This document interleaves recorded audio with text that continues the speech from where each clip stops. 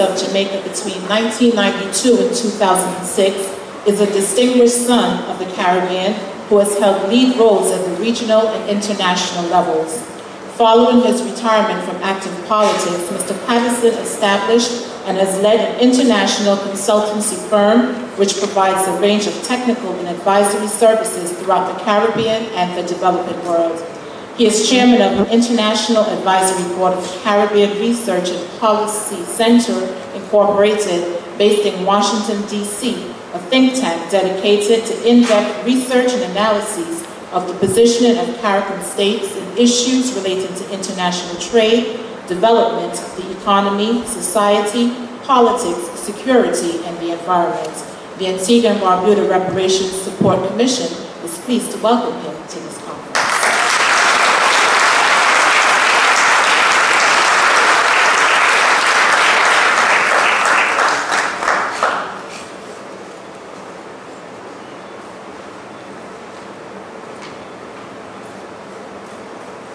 Your Excellency, the Governor General of Antigua and Barbuda, Prime Minister, Honorable Gaston Brown, and Chairman of CARICOM, Professor Sir Hilary Beckles, Dr. Julius Garvey, distinguished members of the platform and in the audience, members of the Diplomatic Corps, fellow West Indians.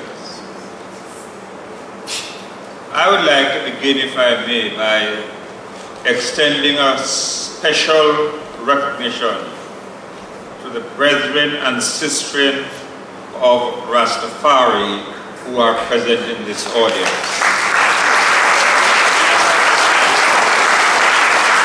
I do so because they were among the first to carry on the struggle of our indigenous and enslaved ancestors for reparatory justice.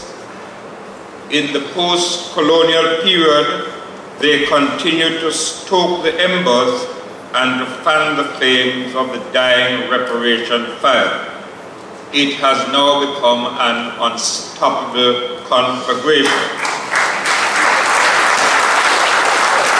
I would like also to applaud all the individuals, the institutions and organizations, locally, regionally and internationally, who have joined them in this reparation movement. Today represents a painful memory for the members of the platform and this distinguished audience. Professor Beckles reminds us that it is the 12th of October when Columbus lost his way. And everything has changed since then. Professor Vereen Shepherd has also reminded me that today, the 12th of October, marks the 149th anniversary of the Morant Bay Rebellion, for which Paul Bogle was hanged because he dared to stand up and call for freedom of his people.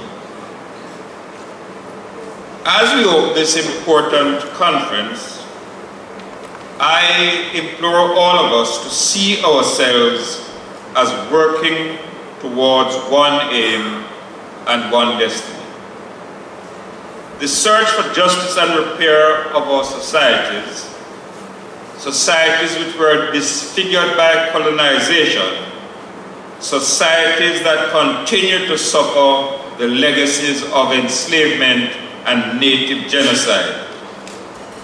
We need all hands on deck wherever we are located, in the West, in the North, in the South, in the East, because the tentacles of colonial injustices were spread far and wide, and their legacies continue to be far-reaching to this very day.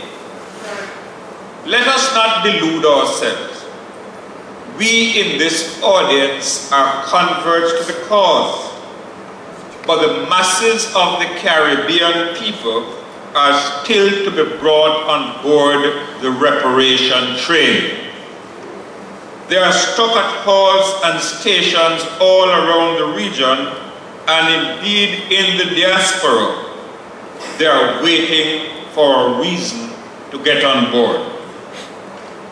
If we do not wish to have them waiting indefinitely on the platform, or worse, boarding the wrong train, we need to use this forum to settle a number of unanswered questions around the struggle for reparatory justice. And today, deliberately, I am going to concentrate on just one of them, the question of Africa's role in the historic evil of human trafficking. The question has been asked, why do we make a claim for the persons stolen from Africa by the European colonizers and none from Africa? Such a question rests on a false premise that Africans in Africa were responsible, or at least equally responsible, for the historic slave trade. Supporters of that line of thinking assert that the transatlantic slave trade and slavery were extensions of an already existing system of slavery that was operated by Africans. And so these critics say the Africans must bear a moral responsibility for the transatlantic trade in human and African enslavement because they had set up a system that was only extended by Europeans.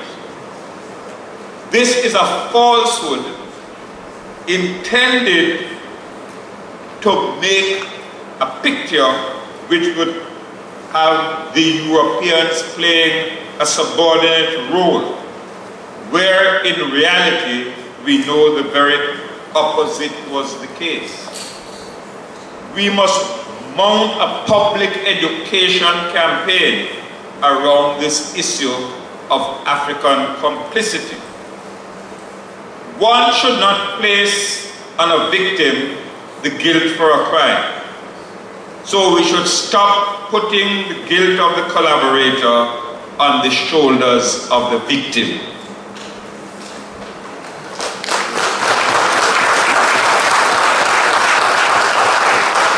The African continent was the victim of imperial exploitation and slavery. It suffered a massive loss. It resulted in a major depopulation of Africa, with some of the brightest and the best. It destroyed age-old political traditions, undermined tribal systems, corrupted both moral and civil practices. In short, it crippled the potential for economic growth and social development. As Dubabaram points out, and here I quote, African slavery was based on a new world economy where plantations used forced labor were situated in one part of the world and an international system was set up to kidnap and transport Africans for these properties, end of quote. Indigenous African slavery was primarily based on captives in war and not on an economic system of plantation labor camps with its continuous need for imported labor.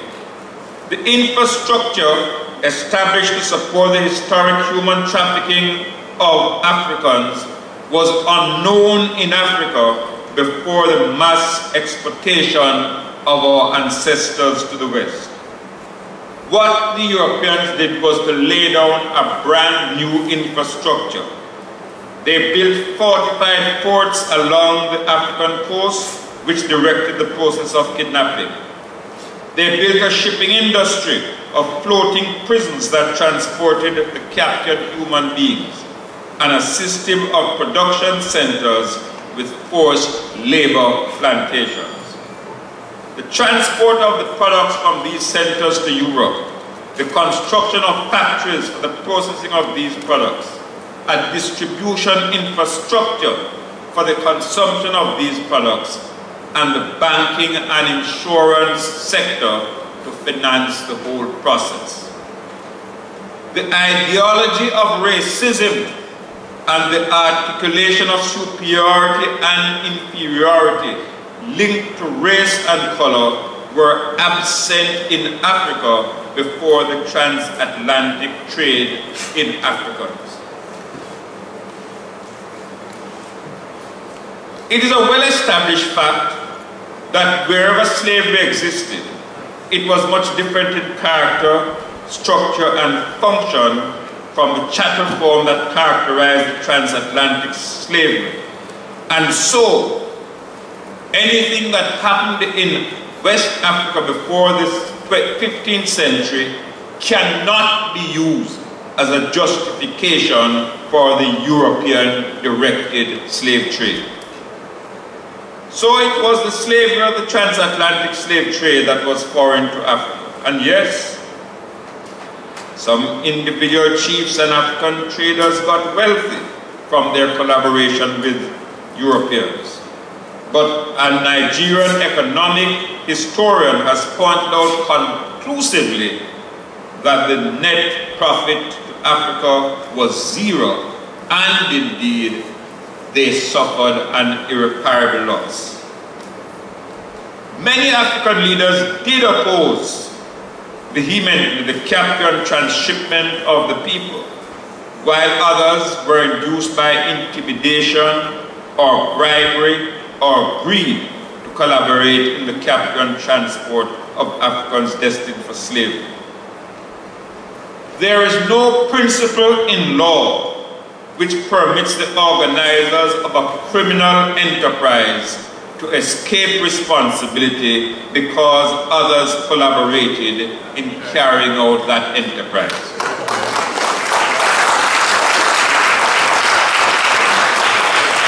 The principal felons cannot escape legal responsibility because there were accomplices. There is no statute of limitations which can exonerate or obliterate the memory of this most heinous crime against the human race.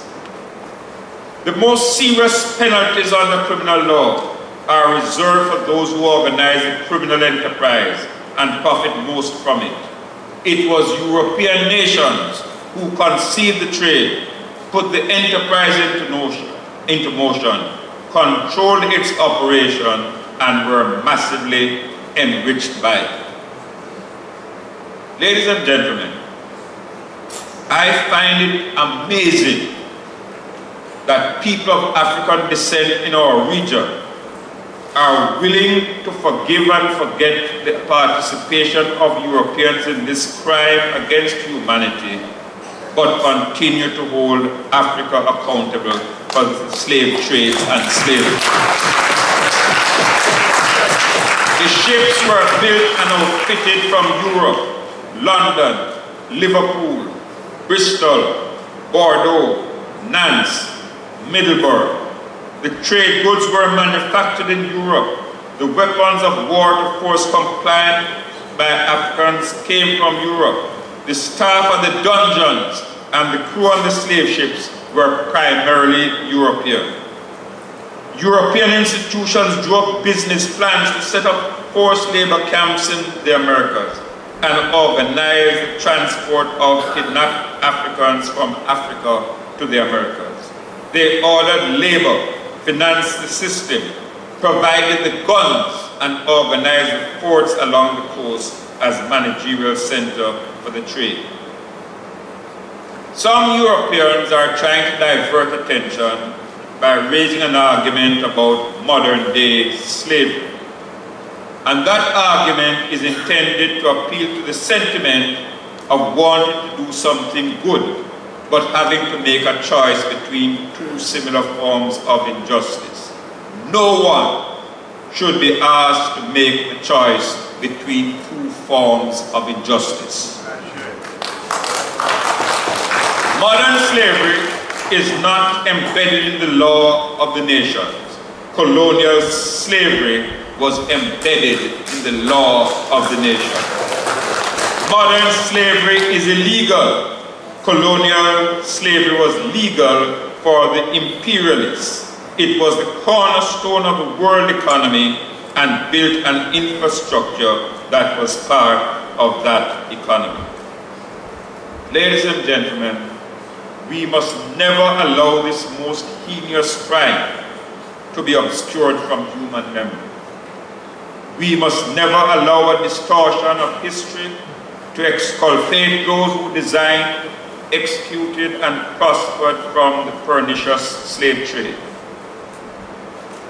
As one who belongs to the older generation of Caribbean leaders, I am here today to present that torch to a leader of the younger generation and to say, never let that torch be extinguished.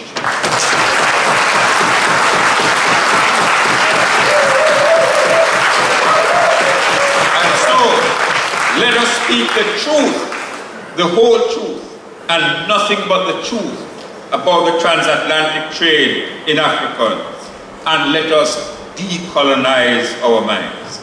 And let us get our scholars and our musicians and our leaders on both sides of the Atlantic engaged in this discussion for the sake of freedom and justice for all.